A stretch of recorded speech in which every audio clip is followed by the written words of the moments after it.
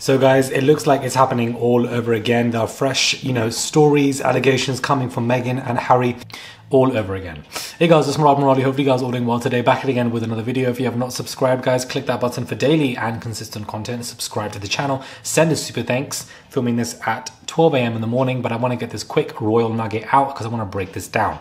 So there are some new fresh stories, allegations coming all over again for Harry and Meghan. Just when I thought that they might just want to leave Meghan alone for once because she's obviously in America doing what she needs to do, they obviously want to not leave her alone. And I feel like they're never going to, guys, because they are drowning in jealousy, really and truly. But reports are saying Harry and Meghan are ready to spend Christmas in the UK, but Charles has extended no invitation ahead of the phone call. There are a plethora of these stories of how, Harry and Meghan want to spend Christmas. Yet at first it was, the King's birthday, and now we moved on from that. And the next story for Harry and Meghan is that they want to spend the Christmas holiday together and that they want to be in that position, but it's up to Charles. He doesn't know if he wants to cause the family tension by inviting them back.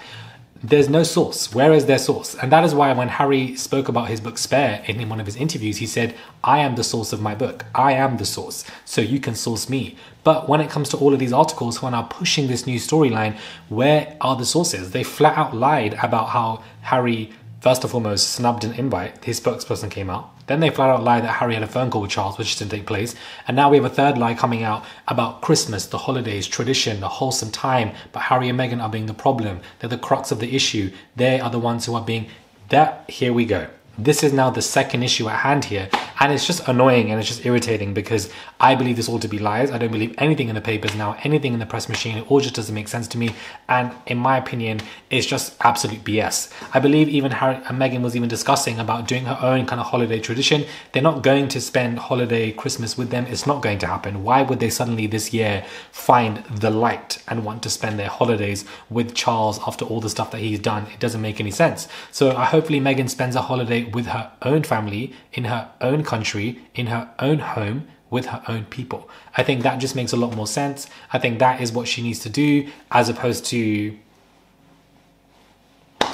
run into Charles. It's never going to happen. It's just it's like they pre-plan these press machine storylines to come out. What's the next thing that we can say? After this will be something about New Year's, then it'll be Valentine's Day, something around the holidays they like to use. And this is what they're doing now when it comes to everything in relation to the Christmas holidays. And they're going to market Meghan as the Grinch, the one who's spoiling the family royal Christmas. But then if she came to the Christmas holidays, she'd get dragged. It's damn if you do, damn if you don't. There's no escape. And that's how the royal family want to play it.